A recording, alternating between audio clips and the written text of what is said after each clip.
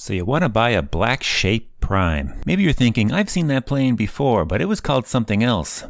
Quite possible. The Blackshape Prime story starts with a little wooden kit plane, the Vidor Asso X Jewel, one of many designed by Giuseppe Vidor. It's got a respectable cruise speed of 154 knots. Then along comes Millennium Aircraft. They designed an all-carbon fiber version of the X Jewel. They called it the Millennium Master, which is an unfortunate name, but in the early 2000s everything was called Millennium this or Y2K that. It had a slightly shorter wing and a slightly longer fuselage, but it weighed about the same, and it managed to be 10 knots faster with the same engine. The only real difference is that the carbon fiber allowed the airframe to be a lot smoother and produce less drag. And while there was nothing really wrong with the plane, the business itself didn't survive, though the design was picked up by two separate companies. First was Blackshape. They took the Millennium Master design and released it almost exactly as is, with only very minor changes to the outside, but a fairly spruced up interior. The next group to pick up the design was Pellegrin, out of Latvia. They made some changes to the design, however, and they called it the Tarragon. The airframe is stretched 13 inches and has a 400-pound increased gross weight, while Pellegrin only sells the Tarragon as a build-assist kit, which actually requires you to travel to Latvia for a couple of weeks to do your portion. I recommend targeting the summer months, and you must try the Kvass. Of all these planes, the Blackshape Prime is the only one you can buy today ready to fly. And if you did, this is what you'd get. 148 knots from a Rotex 912 is exceptional. Otherwise, performance is okay at best. Useful load is only 400 pounds, and a full tank of gas weighs 90 pounds. But don't worry about not having enough weight to carry your bags, because there's nowhere to put them. The baggage compartment can hold about as much as a microwave, and is located behind the headrest of the passenger seat. But what can you really expect from an airplane that weighs about the same as a large motorbike? If you can find one used, you'll save some money. Depreciation on these new fancy ultralights is pretty severe, although finding one used isn't easy. That's a pretty expensive ask, and you may think, well, it's got a high upfront cost, but operating costs are at least low.